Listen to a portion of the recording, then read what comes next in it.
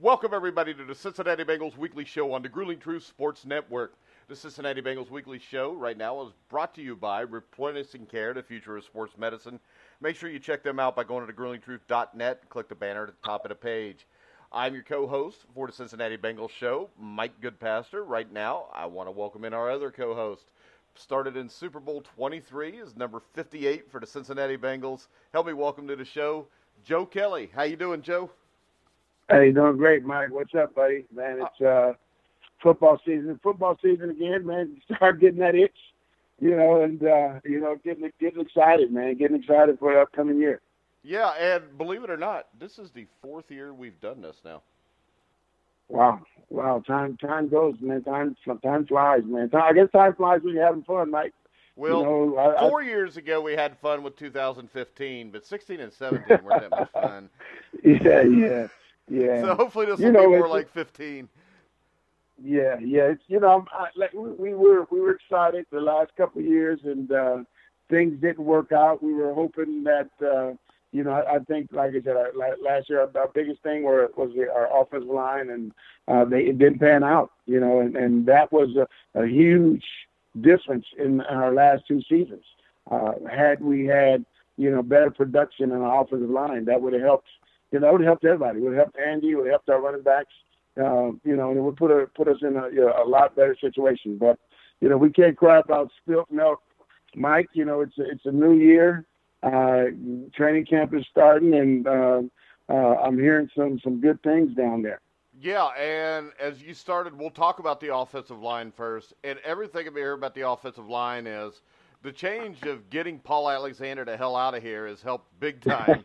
And, I mean, this O-line, from the reports I've heard, is an offensive line that all of a sudden looks very aggressive. And as you said, as goes the offensive and defensive line on a football team, that tells you what's going to happen. And let's face it, last year, this team was one of the worst rushing teams in football. And the running backs, Joe Mixon and Gio Bernard, and even Jeremy Hill, would make you think that wouldn't be the case. So what have you been hearing about the offensive line? Oh, it's a totally different approach. Yeah, I mean, you're talking about a totally different situation, man. It's like getting divorced and getting remarried and being in bliss. We've been so passive the last couple of years. Last couple of years, as long as Paul Alexander has been there, and the technique that Paul teaches it's a passive technique. It's a catch and a reach technique. And this guy who's been coaching the Cowboys offensive line for the last several years, you look at the guys that he drafted, and you look how he has molded those guys, and right now you can really say that they're one of the best, if not the best, core of offensive linemen in the league. And he's down there, and he's in their face. I think Paul Alexander was a passive guy, and rub your shoulder, and it's gonna be okay, and you'll do better tomorrow. Mike, this guy's in their face, and he's growling and he's yelling, and he's demanding, excellence. He's demanding on their footwork, on their aggressiveness, on the way they attack, and he's in their face, man, and. From what I hear, man, he's it's making a difference. Those guys, and we have the size. Our guys. You look at you look at Dallas Cowboys, their offensive line, and what their average weight, and height is. We're right there. Like I said, now this game is. You got to be a little nasty in the trenches, and I think he's bringing some of that to the table. Yeah, and if you look at it, Frank Pollock was the offensive line coach at Dallas. And the big thing is we replaced Paul Alexander with Frank Pollock, which brings a new attitude. And the other thing about Frank Pollock, if you're a player, you know yourself, Joe, if all of a sudden you get a linebackers coach in and this guy's coming from a team that's had dominant linebacker play, he has your respect from the get-go. Yeah, absolutely. And these guys know, and he's teaching. These guys are. I think almost three out of the five guys are all pro guys. and they know the kind of guys that he's coached and what he has done to them, and the level that he has elevated all of those offensive linemen down in Dallas and other linemen that he's coached.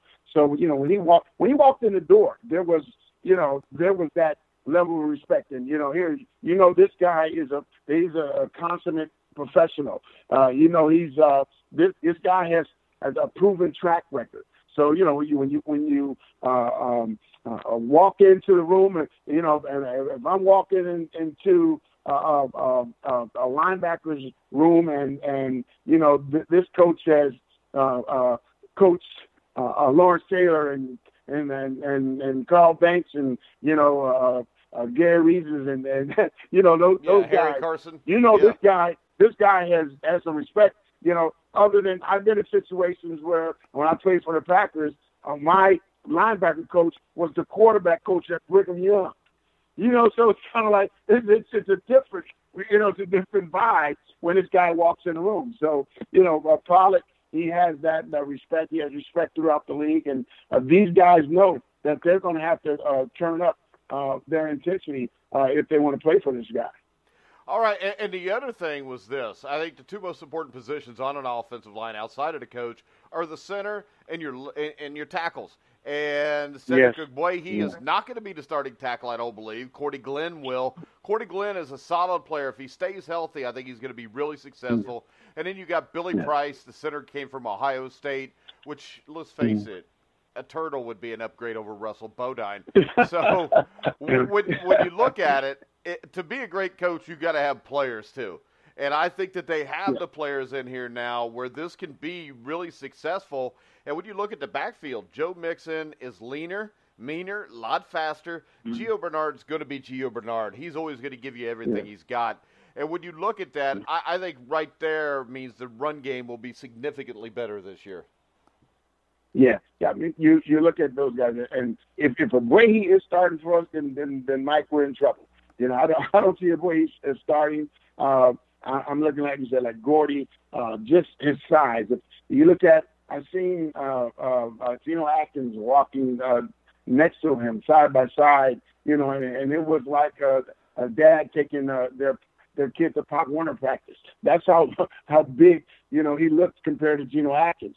But this guy has a proven track record. This guy has some success in the league. The thing is, he just has to stay healthy, and him just being healthy and being bringing to the table what just an average, just as average of what he can do is going to be an upgrade from what we've had the last couple of years. And then, like I said, you bring in the kid Price from Ohio State, and it's an automatic upgrade. You're coming from Ohio State, great university, and this kid is been a bona fide starter in the Big Ten. Started, I want to say 3 years, but he's coming. He has a great football IQ, and from what I hear in OTAs, he was picking up the schemes. The thing about the center, Mike, you understand, they're the quarterback. So, they got to make the line calls. You're going to have to make the adjustments. You and the quarterback are going to have to be on the same page. You're going to have to, when that defensive line is moving and, and they're stunning, you're going to have to make those calls. And you're going to have to be voiceful. You can't be passive, playing center. We've seen that what that got us, Mike, the last 4 or 5 years. But I think this kid, just from what I've seen, mentally, I think he's there. He's his physical stature. To me, he's a guy that can be stout in there, and we're going to need that center to be stout and so that pocket when Andy is dropping back and taking a 3-step drop or 5-step drop, that pocket doesn't automatically collapse like it's been the last 2-3 years. Yeah, and let's face it, the Bengals haven't had a good center since Rich Bram, and that was about a decade ago. When we look at the tight end position, I think you've got to love what Tyler Kroft did last year, and now we've also got Tyler Eifert. If Eifert can stay healthy with Kroft, this team could have a really devastating offense, especially when you look at the wide receiver position, what we'll do in a second. But do you want to talk a little bit about Croft and Eifert?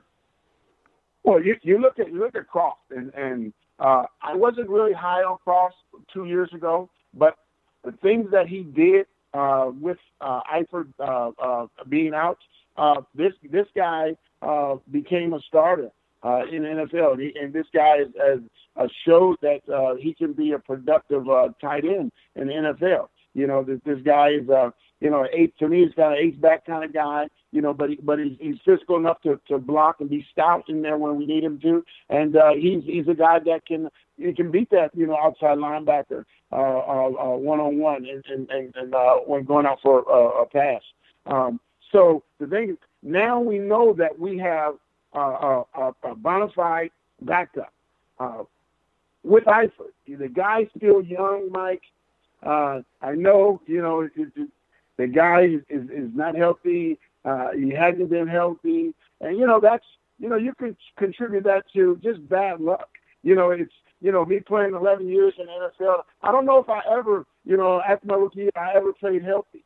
I went into the season healthy, but after that, I can't tell you if I ever played a game that I was just totally healthy where there wasn't anything wrong. So he just had bigger injuries than most guys. But if they're taking him slow this preseason, and if we can have this guy, Mike, for 14, 15 games, I'm telling you, this guy, he brings an element to your offense that you can look at the Kansas City Chiefs tight end, Jimmy Graham up in Seattle. Those type of guys that are tight ends, but they have wide receiver hands. So if Eifert can stay healthy, Mike, this guy just brings a totally different element to our offense, and I think it would be tremendous with his presence. Yeah, and then we talk about the wide receiver position, which was a position that I really was worried about going into this year. But right now it seems Tyler Boyd has really improved. Maybe it's just because he's going against Drake Kirkpatrick. But Tyler Boyd's really improved. And I think Boyd is huge. John Ross looks good. And if you've got Tyler Boyd in the slot, you got John Ross there, it's going to be really hard to double-team A.J. Green. It's going to make everything much easier on A.J. Green. And when you look at all these weapons included with Joe Mixon, Tyler Eifert, if he's healthy, Gio Bernard, this offense has a chance to be one of the best in the NFL. Oh, we were talking about that last year, Mike, but unfortunately our offense line didn't hold up, and John Ross, it was his inability from me talking to Eric Ball and some of the coaches all season, his inability to really pick up the offense. That played a bigger role than anything else. Of course, there were some issues with his health, shoulder, knee, but it was really him being able to be comfortable in that offense and know to run the right routes when the defense gives you a certain coverage. You have to check off. So with this in this day and age, even when out there, there's always adjustments, and they may have a certain route that's called for them, but if the defense gives you a certain look, you can't run. You can't run a certain route if the defense takes it away. So from what I hear, obviously, AJ is looking like AJ. Boyd is looking good. But I can tell you from what I hear, talking with the coaches and all the OTAs and starting this camp, John Ross, he looks. If you looked at seeing John Ross last year, he looked like a guy who was a high school player. He looked like a guy in the headlights. Yeah, he looked like his helmet was too big, shoulder pads. Just looked like a kid in a grown man's game. And now if you look at him, his stature, he looks stronger. He walks. He has that swag back. He looks like he belongs. And his speed is second to none. Obviously, but he's running routes. He is in one-on-one coverages. They can't guard him. He's in the team practices and team drills. He's doing things right. So like you said, it's man, with our guys healthy. You look at Giovanni and Mixon, and you look at Tyler Boyd and obviously, you know, AJ, and we get Eifert and Croft in there, and Gordy plays and Price, you know, there's no way you can't tell me that we won't be a top 5 offense. Yeah, and so then the question comes defensively, and I think this is one of the best secondaries in football now. Last year, they were a middle-of-the-pack defense, mainly because the run defense was not very good. Defensive coordinator Paul Gunther is now gone to the Raiders. I don't think that hurts at all. I wasn't a big Gunther fan. I didn't like the way his defense played. Not aggressive enough for me. And when you look at it up front, you've got Geno Atkins and Carlos Dunlap, who, you know, Atkins is probably a top 2 or 3 tackle. As a pass rushing specialist, Dunlap has to be in the top 5. The problem comes when you get the rest of the defensive line. There's not the depth that they had 3 or 4 years ago. So I think a lot is going to be expected of Andrew Billings, who was inconsistent last year. He really needs to step up his game this season.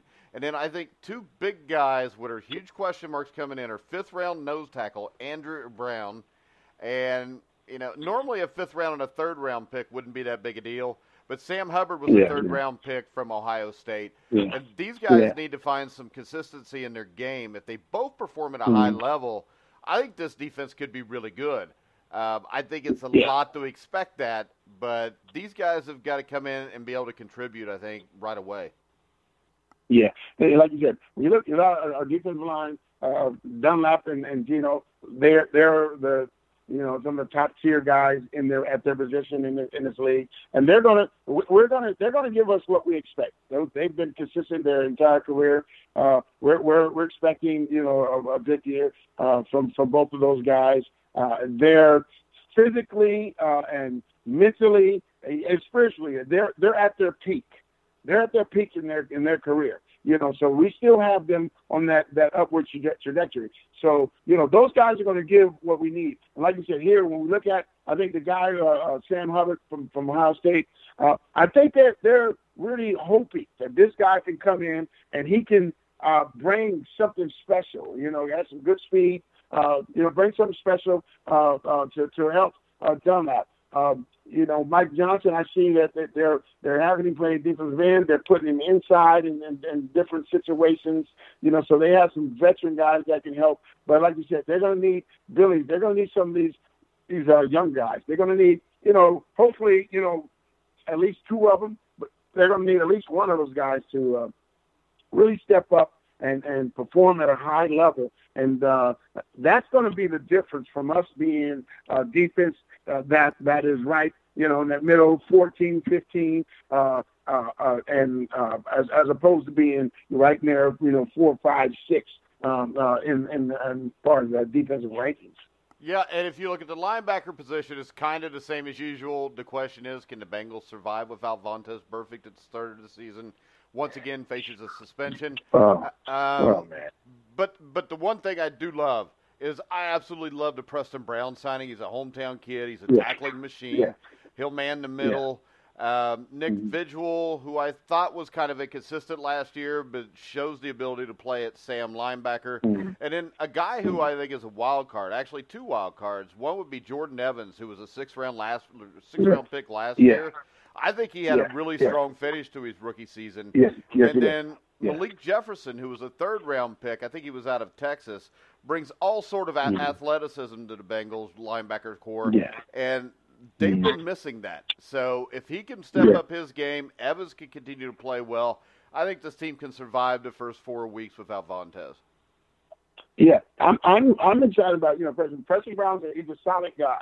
You know, when we look at linebacker play, obviously none of those guys, you know, are Vontaze. And it's fortunate we're going to have to do this again with Vontaze.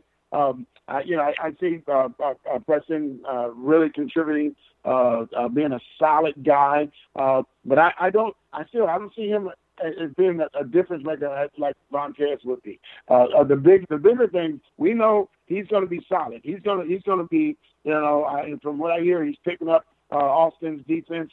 You know, he's going to be an integral part of the defensive scheme. But it's going to be Nick Vigil. It's going to be my thing.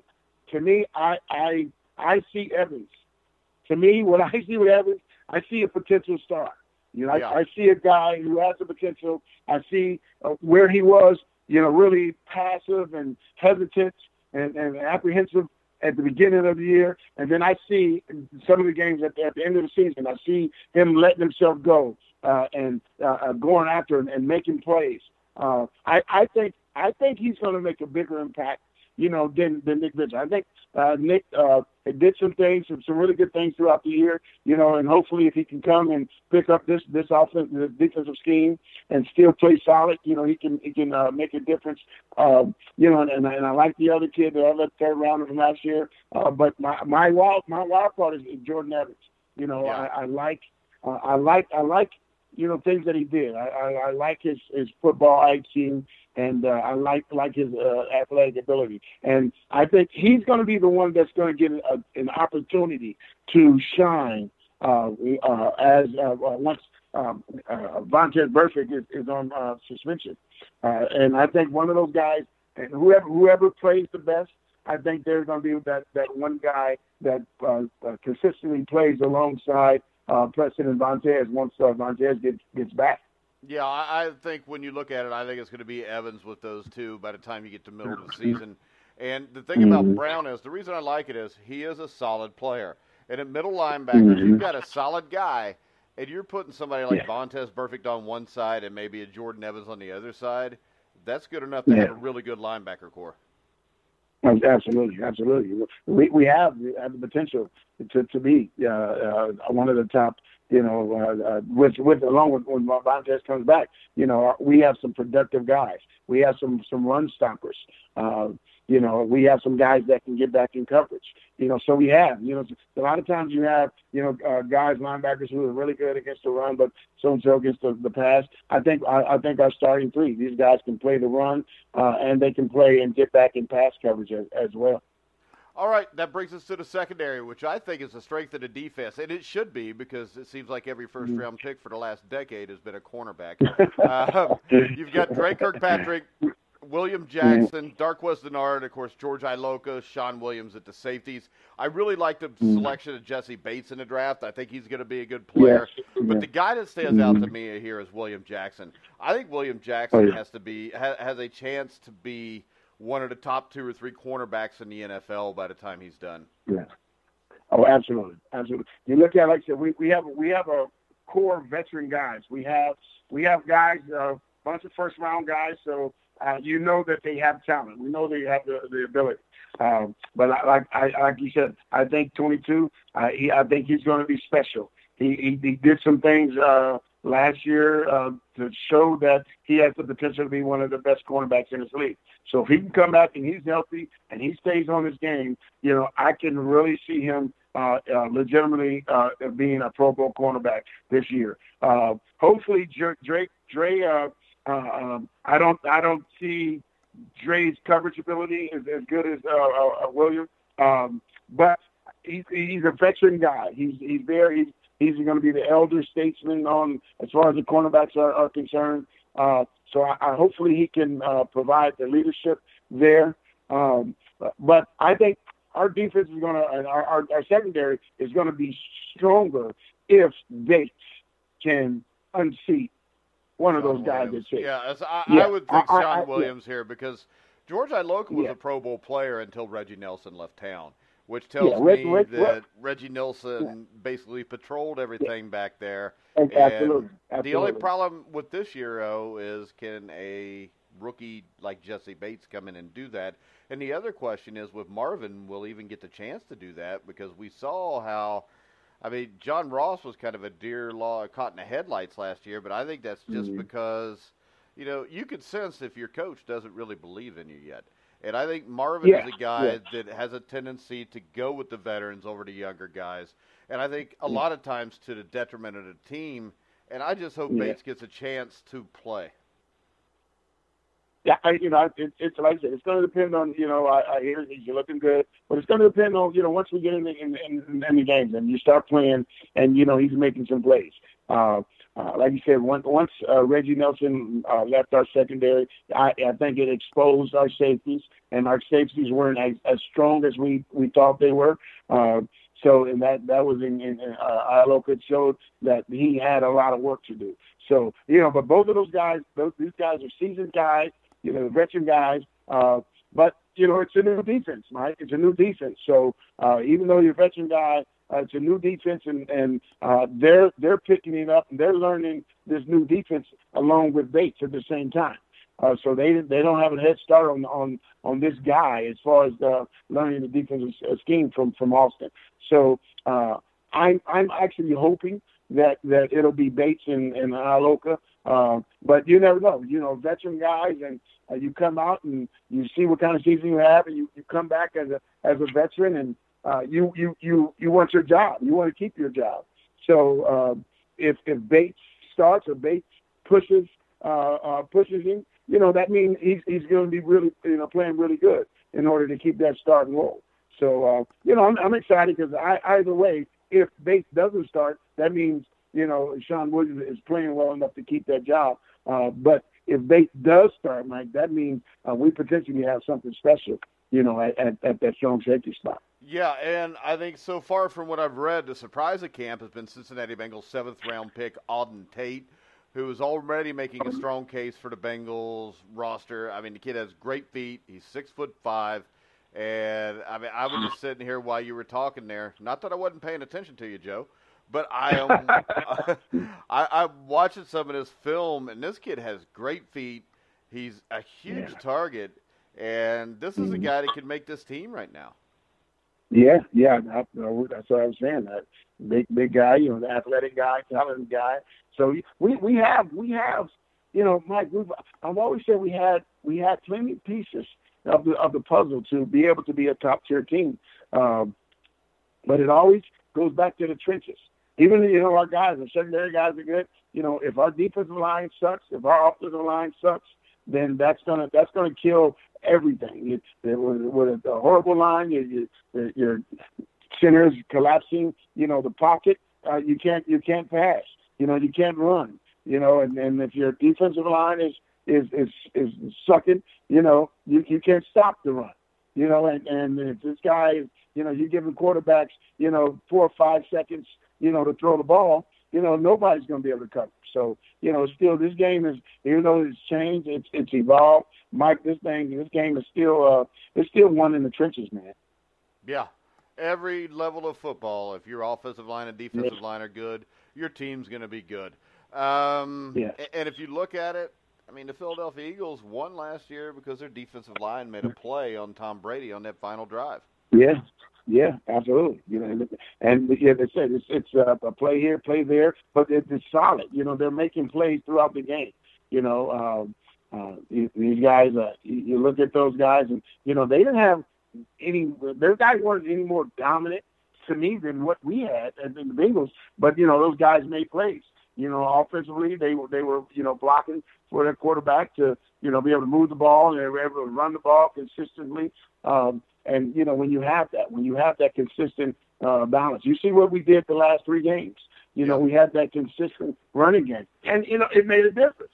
It makes a difference. Offensively and defensively, if your big guys are playing some good ball.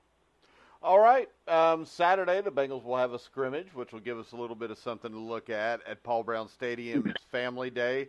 So make sure if you're in the Cincinnati area, you get down to check it out. I think Joe and I will be there and check it out, and we'll report back if you can't go see it. So, Joe, any final words? Well, Mike, it's new season, man, and you and I, we're drinking the Bengal juice, man, and we see some good things, and we're hoping that these things can pan out, and maybe, Mike, this can be the year, man, where we finally get back to the big dance. And we have the players. Our core guys are at their peak. So, it's our time. Our time with this core of guys that we have, our time is running out. So it's not like with our core guys, we have, 4 or 5 more years. We don't. These guys are all going to be peaking, this year, next year, in 3 years at the most. and then it's going to be a change. You're going to see a changeover. So hopefully this 2018 bunch can take advantage of the really stars that we have, and everybody else can elevate their game, and we are hopefully rooting in January. All right. And I would like to say, in my defense, that the last 2 years I didn't drink the Kool-Aid, Joe. That was just you. But I am drinking the Kool-Aid with you this year. But, I mean, the AFC's weaker. I look at it in Pittsburgh. You look at them. You don't know what's going to happen with Le'Veon Bell. He's obviously not happy. Antonio Brown, Big Ben, that whole thing could implode at any time. The Cleveland Browns, talent-wise, they're as good as anybody in the AFC maybe now. Except they've got Hugh Jackson, Ken Zampese, and what was the moron? Todd Haley from Pittsburgh, who are coaching the team. And when you look at Baltimore, I mean, can Joe Flacco even do it anymore? I mean, obviously they think that Joe Flacco's almost done, or why else would you draft Lamar Jackson? Yeah. So, you look at it. There's question marks. I think the other teams in the league have as many question marks or even more question marks than we do. And our thing is staying healthy. If Gordy can stay healthy, if Eifert can stay healthy, and Ross can stay healthy, I think we can be looking at something special. All right, Joe. Make sure you go to The Grueling Truth and follow us on Twitter at Grueling Truth. Go follow us on Facebook. Join our group page. We will have a set schedule during the week, doing the show every Wednesday night. We will probably do something next week also, so keep an eye out for that. I want to remind everybody that now you can hear all the Grueling Truth shows on Spotify, plus iHeartRadio, iTunes, Spreaker, Stitcher. Wherever you find sports podcasts, you'll find The Grueling Truth. So for Joe Kelly, I'm Mike Goodpaster. You've been listening to The Grueling Truth, where the legends speak.